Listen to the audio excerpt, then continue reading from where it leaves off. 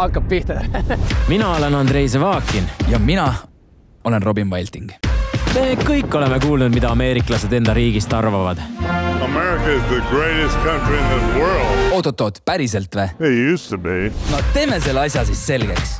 Lendame Ameerikasse ja vaatame, kui vägev see riik siis ikkagi on. Alustame oma teekonda New Yorgist ja sõidame autoga läbi Ameerika Los Angelesse. Linna, kus täituvad kõik unistused. Või vähemalt nii nad räägivad. Meil on ikka hästi, no.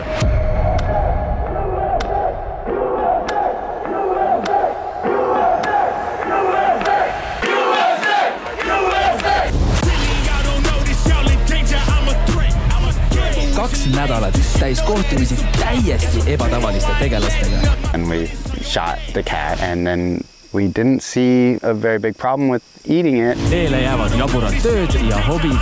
Shame on Netflix!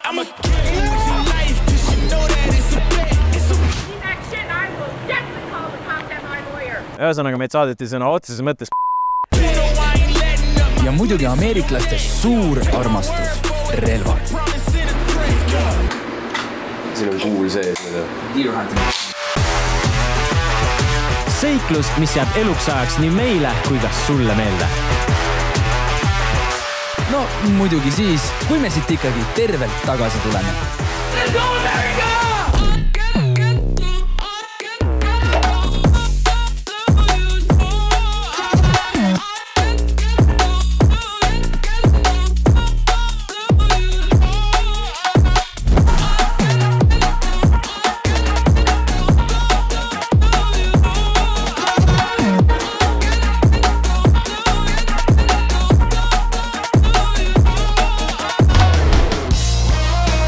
Las ma tutvustan teile ühte Jõgeva tüüpi ning Tähetänava kohalikku superstaari.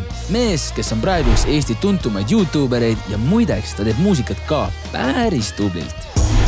Tal hoinud silma peal, kuis minema ma peaksin. Näiteks on ta osalenud 4 korda ka Eesti laulul. Samuti saan öelda, et ta on ka päris aus saatejuht. Kun olime ju koos meie tõsilusaate Villa saatejuhid. Me alustame tähestiku järjekorras ja kes on number 1? Muidugi A-tähega inimesed. Andrei Zevakin. Ta oli 2022. aastal aasta meelelahutaja peaaegu, et aasta seksikam mees.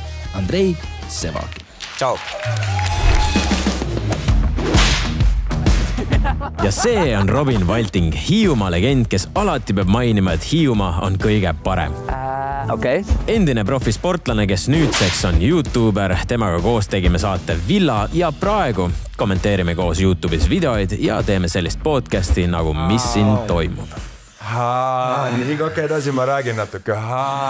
Sel suvel käis meil podcastis külas kuulsam Eesti näitleja Ameerikas. Johan Urb, kellele meil oli tähtis küsimus. Kui meie tahame nagu minna nüüd Hollywoodi valutama, mis me siis läheme sinna? On meil üldse nagu potentsiaali? Tegema taga. Mehed, minge ise, vaadake ise, see on teie teekond. Raamat palun. Kuidas olla ameeriklane? Andrei, me oleme ammu arutanud, kas meil võiks olla USAs lööki. No aga teeme siis ära. Vaatame, kui hull see maa on ja kas me üldse tahaks seal eladagi. 2 nädalat, 1000 kilomeetrid.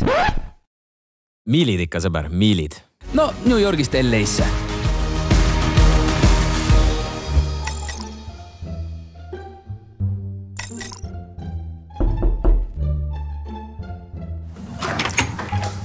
Davai, hakka minema.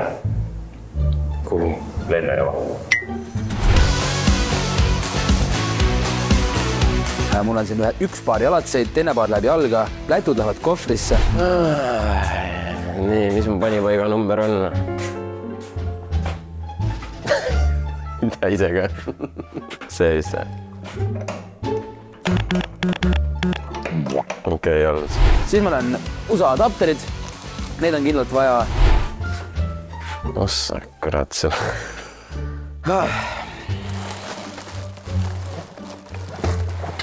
Aga tegelikult mul on alati üks mure, kui ma tulen õhtuti koju enne, siis nagu te näete, siis mul on siin naabrid on kõrval kõikene.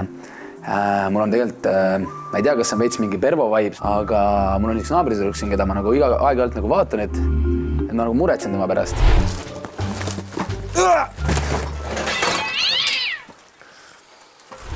Tal on alati kardinad kõik eest lahti ma vaatan, et Pervo Vibes istub seal arvutis, järelikult on kõik korras. Ehk siis üks päev ma võin olla tema elupäevast, et kui tal nagu midagi seal juhtub ja midagi pahasti läheb, siis ma olen see Pervo Vibes, kes ta ära päästab.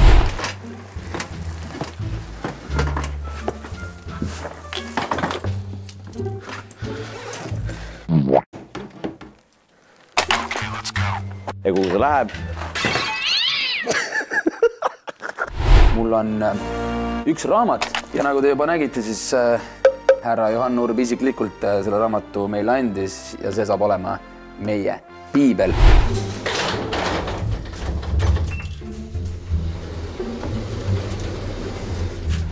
Joe Biden, kes minu president on Alar Karis, see tuleb kaasa minuga, head õnne toob suure tõenäosusega. Ma panen selle kõige peale. Selline lugu. Siin presidendi lossi juures. Kuna me läheme ikkagi USA-sse ja me läheme Las Vegasesse. Ja nagu mõned võib-olla teavad, ma olen väga halb pokkerimängija. Nagu ikka väga halb. Siis võtan sükse raamatu nagu pokkerimängija piibel. Ja ma õpin selle ära. Ja kui ma sealt Vegasest tagasi tulen, pange tähele, ma olen miljonär. Aga senikaua, kuna veel miljonär ei ole, vaadake palun seda. Tunned dollari lõhna või? Mina küll tunnen. Tule, kõik, lähme lennujaama ja äkki Andrei on ka juba seal või?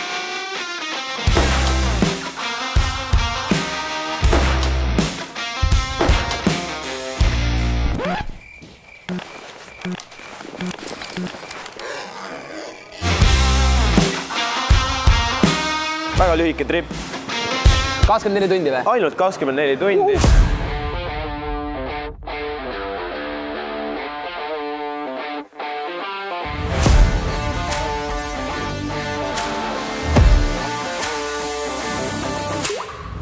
Esimese asjana, kui sa tuled nagu security checkist on siia duty free'sse. Mida mis teha tuleb? Õpeta. Tuled siia. Ahah, ma seda ei taha vist. Kusjuures mul pole lõhna peal küll, aga... Et sa ei haiseks mu kõrva, saad ära...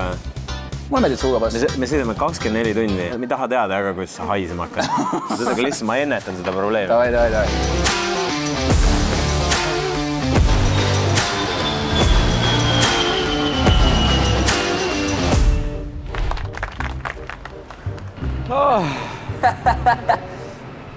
Ameerika idee on küll tore ja lõbus, aga 24 tundi järjest sõita on karm. Me oleme jõudnud Newarki lennujaama. See on vist päris kaugel Manhattanist või New Yorgi sellest alast.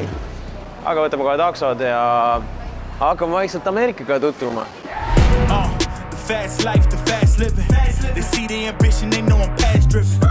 Me küll tunneme juba Manhattani kutset, aga nagu ameeriklased ütlevad, first things first.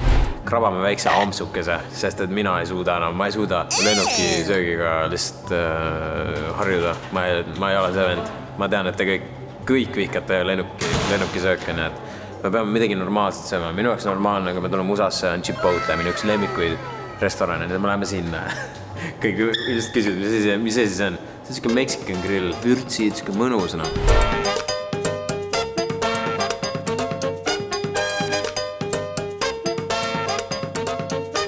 Mis mul on siin? Kana, pico de gallo, guacamole, valge riis on all, mais. Et tegelikult suht enam-vähem healthy ka. Ebareaalne ka. Ma lihtsalt ootan, kui Chipotle Eestisse tuleb päriselt.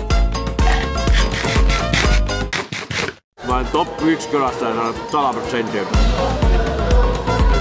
Aga Valtingule võtsime ka tortilla kaasa. Ma vaatan, mis see mähkar teeb.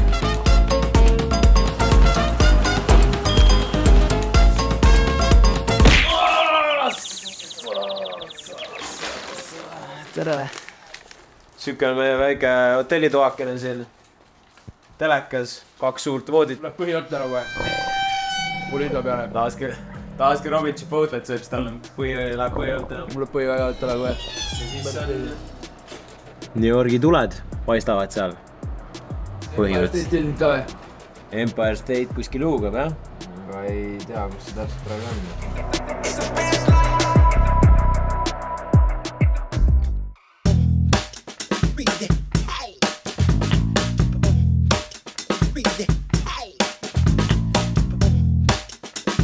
Mina alustan hommikut Central Parkis, mida olete näinud Home Alone'is, Spider-Manis, Die Hardis ja veel miljonis filmis. Tundub ebareaalne, et see on üle 3 ruutkilomeetri suur. Põhimõtteliselt 4 Kadrioru parki, aga ikkagi pindalalt alles 5. park New Yorgis. Siit lihtsalt peab läbi jalutama, ehk võib isegi mõnda kuulsust jooksmas näha. Neid elab siin palju oma $100 miljoni penthousides. Mõni teist kindlasti märkas küsida, kus on meie oma kuulsus härra Valting? Kas te mäletate seda tortillat, mis ma üle Robinile viisin? No, ütleme niimoodi, et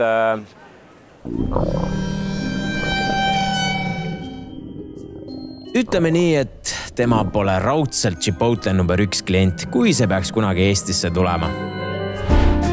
Need meist, kes pole kohe esimese Ameerika eine peale langenud, saavad jätkata mõnusa tervisliku kiirtoidu lainel. New Yorgis leiab kiirtoidu putkasid igal sammul. Hotdogi lette on siin tänavatel üle 4000. Teeme teist testi, siis vaatame, kui hea see on. Ütleme niimoodi, et kuiv, mitte kõige parem, aga see fakt, et me oleme New Yorgis, Central Parkis ja teeme seda, mida võib-olla iga inimene unistab, süüa hotdogi siin samas, siis see teeb sellest 10-10. Nii et $6 õigesti kulutatud. Ma olen rahul.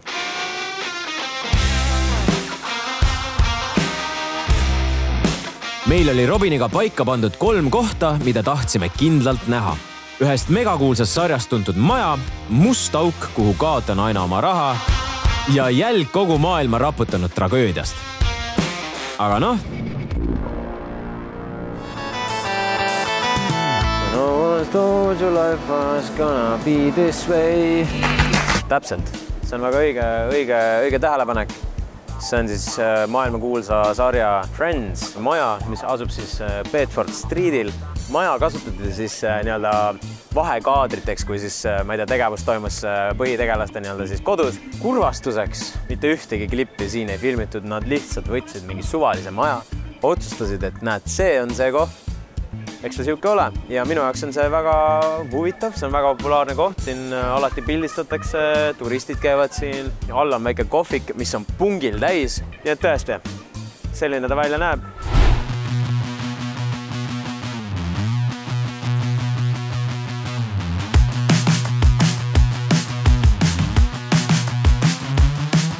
Iga kuu, isegi minu puhul iga nädal, ma panen raha ühte kohta ja see raha on millegipärast alati nagu punases, ehk siis miinuses. Ja nüüd ma tulin siia kohta, et aru saada, kuhu esiteks ma oma raha panen ja miks see miinuses on. Ja see on muidugi, minu raha läheb kõik siia samma, mis on siis Wall Streeti, täpsemalt New York Stock Exchange, ehk siis New Yorgi väärtpaberite börs. Mastercardi aktsia seal näitab praegu miinuses kenasti. Oma on, ei ole tore. Tõsõnaga nüüd on vähemalt oma silmaga nähtud, et kuhu ma oma raha panen.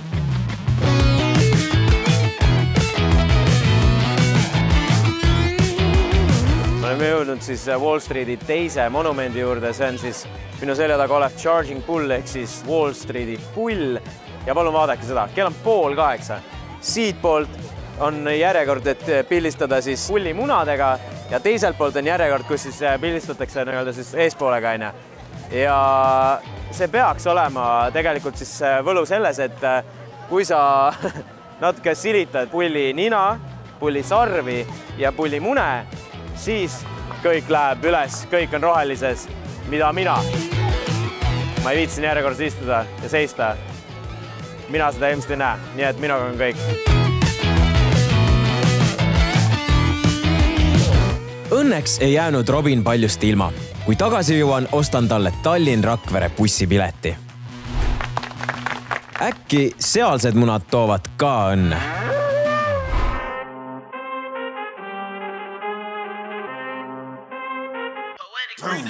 I need all the wins, yeah. Ain't no L's, I gotta get a no call and quits. Yeah, gotta keep on moving no matter how hard it gets. Aga nüüd veel üks viimane peatus, enne kui uurin, kuidas Robinil läheb. See siin on 11. septembri memoriaal, kus kunagi asusid need kuulsalt World Trade Center kaksiktornid. mis 2001. aasta terrorirünnakus kogu maailma silme ees langesid. Aga minu jaoks on ka see selline natuke võib-olla lähedasem, kuna mu tädi elas tol ajal New Yorgis, siis ta oli väga lähedalt seotud 9/11-iga. Ta oli just nagu siia tulemas põhimõtteliselt, aga mingi liiklus, mingi asi tuli ette ja ta ei jõudnud. Ma olin siis, mis ma olin? 6-aastane äkki. Siis ma vaatasin emale, ma vaatasin mingisuguseid saateid järgi ja siis see oli nii oluline sündmus, et sellest tehti nagu breaking news ja see nagu siis hakkas nii-öelda üle salvestama kõike seda, mida mina vaatasin. Ja ma ehmusin ära, mina ei saa mitte midagi aru, mis toimub, mingi lennuk, mingi suur maja. Ma kohe helistan emale, kuule mamps, et ma ei saa seda saadet vaadata, mingi jama on, vaata.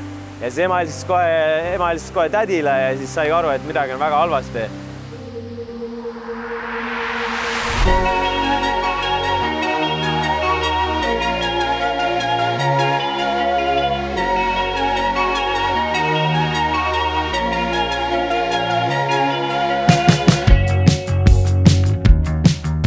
Ma olen täna terve päev filminud ja me oleme jõudnud siia New Yorgi meekasse Times Square'i. Siis ma kutsusin välja kaevlava hinge ja see inimene on keegi muu kui Robin Valting.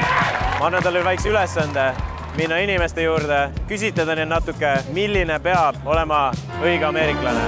Ja loodetavasti me saame inimestelt paar vastust ja siis näeme, kas me suudame neid ülesanded ära täita.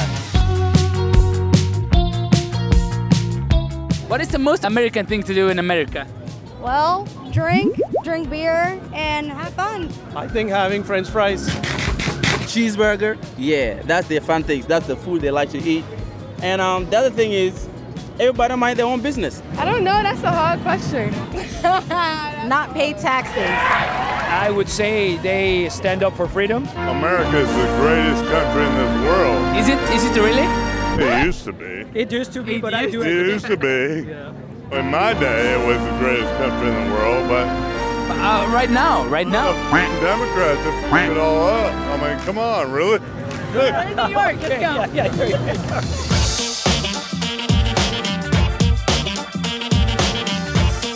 No nii, Robin, mis sa teada said, mis Ameerika rahvas räägib? Ma sain lõpuks aru, et söök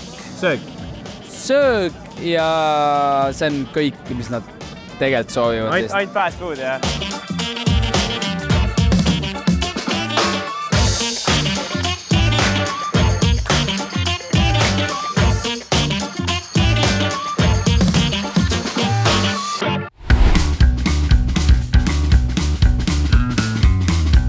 Nüüd, kus ma olen jälle rännuvormis, lendame edasi Chicagosse. Võtame auto ja meie seiklus läbi Ameerika saab alata.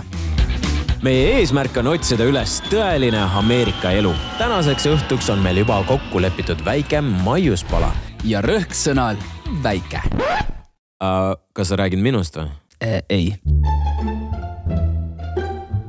Kus sul on? Mul lendab see pool. Okei. Lendab veel. Mul kuskil metsa vahel. No super, meie seisame kenasti Chicagos, meie pagas eksleb, aga ei tea kus. Mul loll öö nägi ette, et midagi ei juhtu. Ma jätsin endale alla, panin neid soojamalt riidesse, ma tean külmad, et reisid on, kui sa lennukis oled. Ma jätsin endale lükad alla, mul on sokid jalas.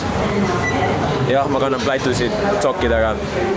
Ja mul on lambist on veel seljakotis ka üks paar pükse. Nii et ja üldse mu elu on nagu selles mõttes siin. Nii et mul on ainult eilsed aluspüksid. Mul nagu ei ole, okei, neid trullareid peame ostma, et see on probleem. Aga muus osas suht safe. Aga see tuleb tegelema, see on jama. Aga on sul raha ka? Ei saa midagi. Ei saa. Kuule, me oleme Ameerikas. Siin on see, et sa nõuad iga liigutusest nõuad raha. Meil pagas ei maha raha. Mu mentaalne pool sai kannatada nüüd raha. Mu tegevused jäävad seisma raha. Et selles mõttes siin tuleb kohe raha nõuda. Ei ole midagi näha.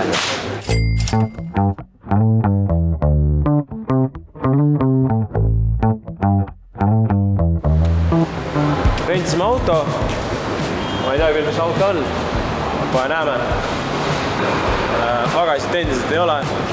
Kuradi suur see asi on, vaadake, terve see parking autos täis. Nüüd tuli lõpuni välja. Aga õige. Sellega ei sõida, meil on seven-seater peab olema.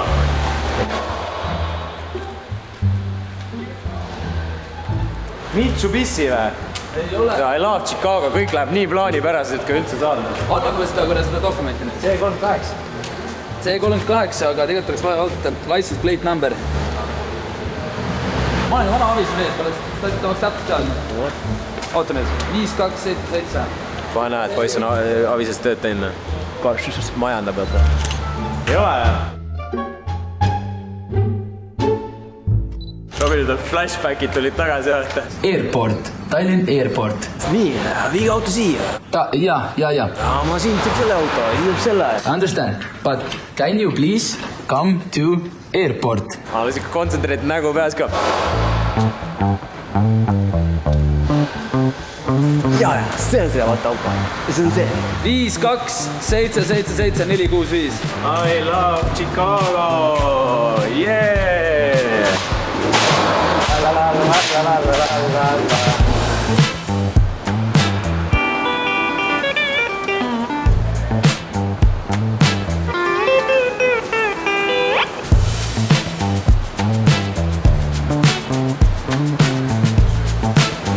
Vabandage, ma olen hulluks minemas. Snacks? I'll take one. Oh man, bro, which one of these you want, bro? Which one is better? Bro, get Oh, you're so good. you one and one. Thanks, man. Thanks a lot, man. Get you one and one. Ask and you shall receive. Aga nüüd on probleem selles, et kõik poisid läksid. Robin! Tanju! Jah. Proovi seda handlerit seal. Ei, aga öelge mulle reaalselt, kus kohas... No seal siin sama, siin. Need. Drive. Kes sellele venele load andis? Nupus käib autol käik sisse, kas see on normaalne? Nuppu vajutad. Welcome to America.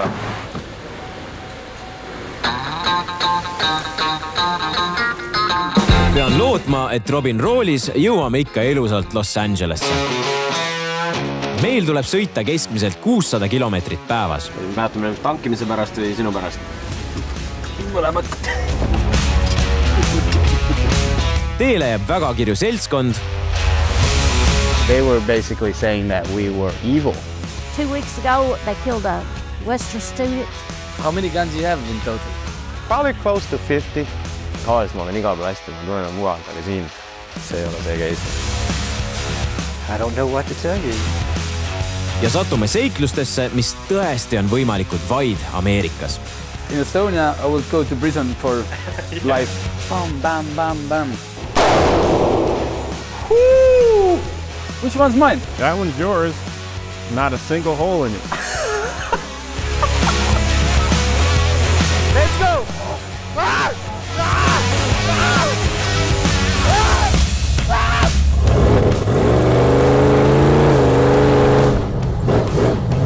Mul ei ole vajadust on siin kodus nagu tavaauto rehvi vahetada. Ja minu esimene rehvi vahetus tuleb Monster Trucki rehvi vahetus. Sama pikk kui mina. Ütle mulle, mis asi see olema peaks. This is where the magic happens. I want it back together. I now pronounce you committed in love. Give him a kiss.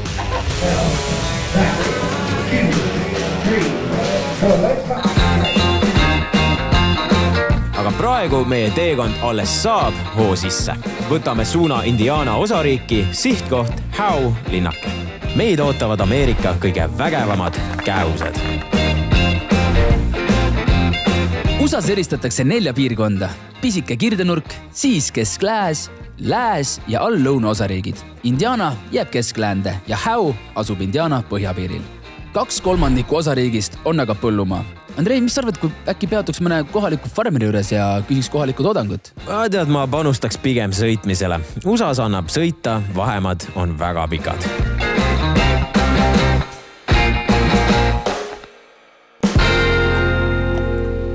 Me oleme Howe'i linnas, väga süke mõnus ameerikalik linnake. Ja me oleme siin sellises kohas nagu Snappers Sports Bar, kus hakkabki toimuma Dwarfanators Wrestling. Jah, te kuulsite õigesti, me läheme vaatama, kuidas siis midgetid ehk siis eesti keeles kääbused hakkavad maadlema. Õnneks ma olen sattunud vähemalt enda pikkuste seltskonda.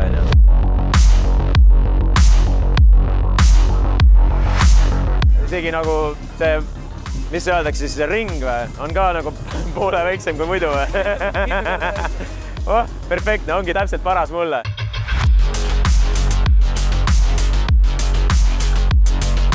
We're here with the nasty boy. The nasty boy. Okay, and this is nasty boy. Yeah. How are you? Where are we and what are we doing here today? We are in Illinois. I want to say. I don't even know. You travel that much, you don't even know, yeah? In different states, different towns, every day. Okay. 5 to 7 days a week. All right. 250, 300 shows a year. All in the US? With this company, yes.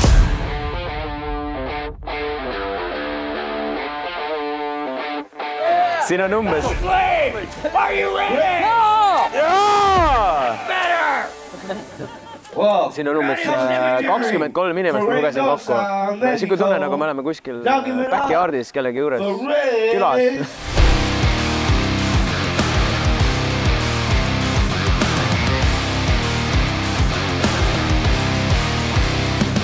Kääbuste maadlus oli Põhja-Ameerikas eriti popp 1950-ndatest kuni 80-ndateni. Kõik olevat saanud alguse Kanadas, Montrealis, kus üks kihlvedude korraldaja pani 2-3 kääbust võistlema ühe suure ja tugeva mehe vastu. Inimestele läks see väga peale. Kuna selline teistmoodi möll erines tavamaadlusest ja pakkus lõbusat vaheldust, kujuneski kääbuste maadlus peamiselt just show-maadluseks. See on nagu päris show, no. See on ikka nagu... siin on mingid võtted ja nagu päris wrestling, no. Aga kahju, kuidagi veidana vaadata, et nad on juba aeglased kuidagi.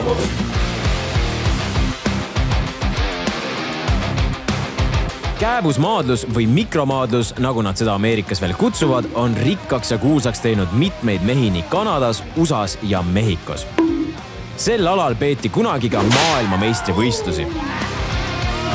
Hurt him!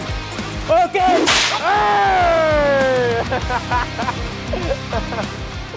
You're not doing 9 to 5, yeah? You don't like it? You hate 9 to 5, eh? I am my boss. I don't need a boss. I know how to make money. I know how to survive. Survive here. I don't need somebody saying, you got to work now. Yeah. I don't work. I play. That is pleasure. It is? That's having fun. That's doing a dream.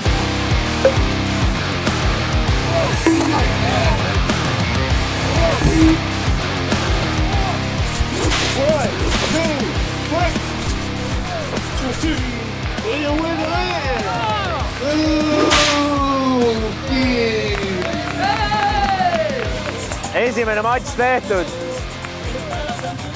How'd you enjoy the show right now? I loved it, man. It was very enticing experience. Yeah. Never seen anything like it before, man. Yeah. That was. Is this your first time here? First time here, man. I loved it, and I'll definitely be back to see him again. Where did you come from? Like, you have a tie on and like shoes and everything. Oh man, I grew up Amish, and. Oh really? Yeah. Oh wow. I grew up Amish, and ich sprechen Sie Deutsch. Okay. And you're not Amish right now? No. Yeah, I saw you drinking that beer though. I saw you drinking that beer. Y'all from around here? I am. Yep, I'm from about 10 miles from here. Okay, we just saw like Amish just before we came in. Big Amish community around here. Aga selgub, et siin on show'd vaatamas teisi ka Amisheid ja meile pakutakse välja, et kuni kääbused enne järgmist etendust pausi peavad, võiksime meie teha tiiru 10 kilomeetri kaugusel Amishite külas. Seal võtab meid vastu Levan. Where are we? Shipshewana, Indiana, Valley Line Wood Products. Okay, and this place is what? We do woodworking, edge-glued panels, tabletops, drawer fronts, a lot of RV industry components. Okay, then this is your families and your working? Families. All right, but let's go in then and show us around. Amishid on kristlik usulahk ja nad tulid Ameerikasse 18. sajandil Saksamaalt ja Šveitsist, sest neid hakati sealt taga kiusama. Nende elu võib kokku võtta 2 olulise märksõnaga, lihtsus ja kord või saksa keeli ordnung. Ehk siis, kui näete Ameerikas mehi ja naisi, kes sõidavad hobukaarikutega ja kes oleks nagu 18. ja 19. sajandisse kinni jäänud, siis suure tõenäosusega oletegi kokku sattunud Amishitega. Teistmoodi eluviiside tõttu meeldib ameeriklastel nende üle ka aeg-ajalt nalja visata ja natuke nöökida. Kaameraid Amishid ei salli. Me pidime kõvasti kauplema, et üldse tohiksime kaamerat käima panna. tehnika on küll väga võimas, pole midagi öelda. Siin isegi kui me vaatame, siin on arvutid ja kogu kompleks on ikka olemas. Kogu see tehnika siin tegelikult üllatab. Ma olen näinud mingisuguseid nalju Amishite kohta, kus neid kirjeldatakse alati ülilihtsatena ja nagu nad elaksid kiviajas. Ma olen ka aru saanud, et elekter on seal kindel ei. Aga no näed, meie ees seisab Amishite tehase elektrikmehaanik. Well, I do all the maintenance. Maintenance, okay. Yeah. Electrical programming, computer programming, some of that, coding. Tegelikult USAs võibki kohtuda erinevate tõekspidamistega Amishitega. On neid, kes sõidavad vaid karikutel, teistel on lubatud ka autod ja elekter. Kodudes siin kusjuures elektrit pole. Seda kasutatakse ainult töökodades ja väga kindlatel tingimustel. Liinid, mis jooksevad, siin on nagu elektriliin püsti, aga nad ei kasuta mitte midagi ja kõik elektrid nad toodavad ise. So this is powering the whole facility. It's a 16-cylinder, 56-liter engine. It's pretty big. Et kõik inimesed, kes siin töötavad, ei ole Amishid, aga suurem enamus. Ja kui tähele panna, siis saab väga kergesti aru, kes on Amish, kes mitte. Neil on sellised hästi nagu ära tuntavad ja kuidagi nagu erinev riietus kui muidu inimestel on. Et siuke väike triiksärgike ja naistel on mingisugused asjad pead on. Clothing, is it, do you make them yourselves or, you know? Yeah, Mom would sew all mine. Oh, really? Oh, wow. When we were in the, the workplace, I saw like few guys have like quite similar haircuts and like long beards. Like, is it also a thing or like? That's if you're married. If you're married, you have a long beard then. Yeah. Okay. Oh wow, really? I can never marry because it never grows. Me neither. We can't really grow beards, so yeah, I guess marriage is off, you know. So it's only like if you're married, you have grow a beard. Yeah. And by the haircut? Yeah, then the haircut as well. Ah, okay. You on my mind a lot.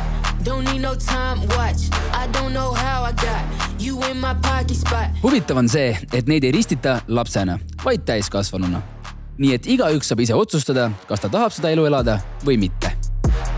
Ameerika riik on neile ka mitmeid erandeid teinud. Kuna nad kõiki teenuseid ei kasuta, ei pea nad maksma kõiki makse. Kool kestab neil ainult 14-aastaseks saamiseni, ehk 8 klassi. Kooliaeg. Millal sina tuled? Mul on valmis juba pliiatsid ja suled.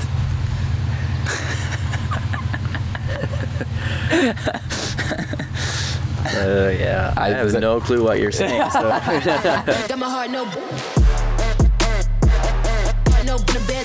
Levani õde Mirjam teeb meile koolis ühe kiire tuuri. Do you have electricity here? Because I see some lamps or how? Those are gas. Propane gas. Oh wow. And this is like you put this on, yeah, like this? Yeah, we use a wider end.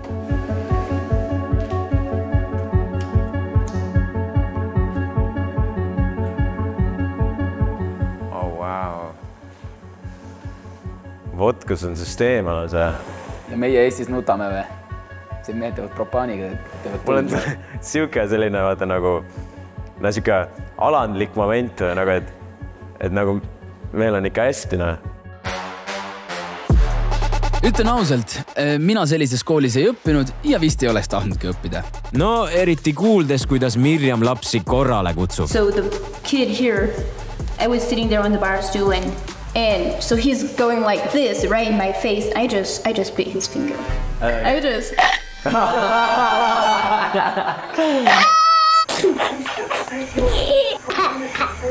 Ilmselgelt võtab Mirjam asja tõsisemalt kui ta vend. Ta ei kasuta mobiili, tal on seljas väga lihtsad riided.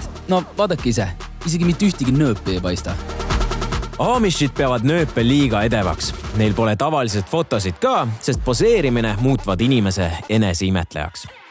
You're different than that. You have your phone, you have an Apple Watch. Like, where does this difference come from? Like, why did she's not using the phones, but you are? Basically, she's made the decision to join the church, and she became baptized, became a member of the church. I still do live at home, but I'm not a member of the church. Do you not want to be, or? I will eventually, yeah. You will? I'd say I would probably. So you're going to give up your Apple Watch, your phone and stuff like going out and... Yeah. Well, anyways, Lohan, it was great to meet you.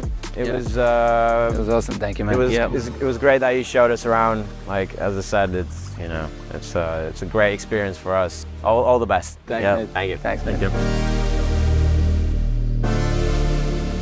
Plastic bars from a copy my steel.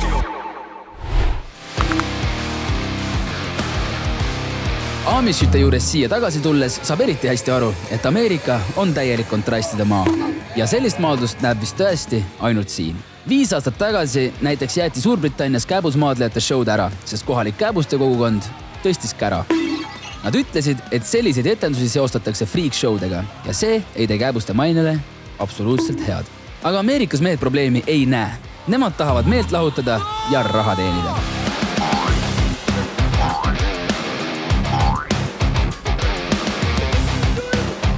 Siia pilet, et seda vaadata kogu seda möllu on $80. $80. American language. Stack it up. I'll take it home to mama. How many like shows you have in a year, like you personally? Personally, I would do like 250 shows a year. You're making good money with that? If you don't mind telling us like, how much you made, like 300 a show. 300 a show? Okay. And on average, it's like 4 to 5 shows a week. Oh, wow. So it's good. Yeah. And how long you been doing this? Since I was 19 and I'm 31 now.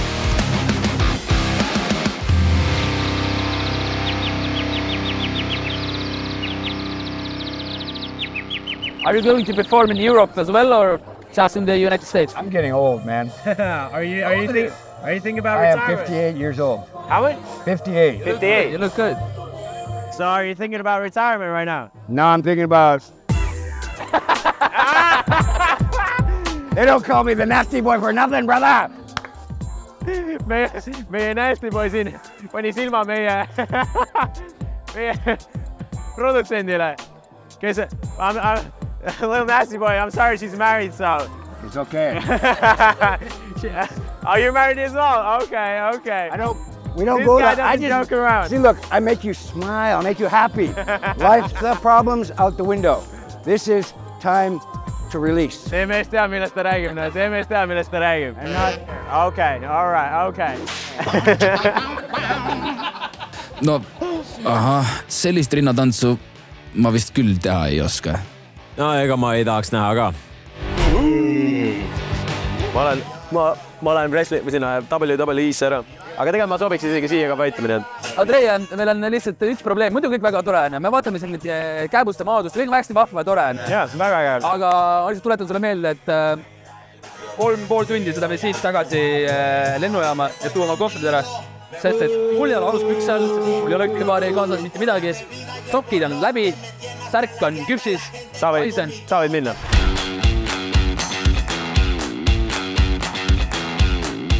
Robini pikksõit tuleb kindlasti tüütu, aga tundub, et siin, mida pikemaks õhtu venib, seda pöörasemaks seltskond muutub.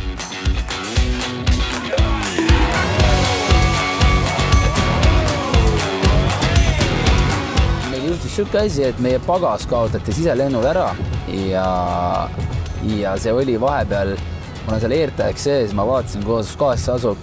Tead, see oli isegi vahepeal kuskil Kanada lähedal käis see kott ära. Ja nüüd on see tagasi Chicago lennujaamas ja meil on vaja see kätte saada. USA puhul on muidugi äge see, et ma tahaks nagu koju lotada ja kahjuks siin ei ole kõnniteid. See on okei teie arvates.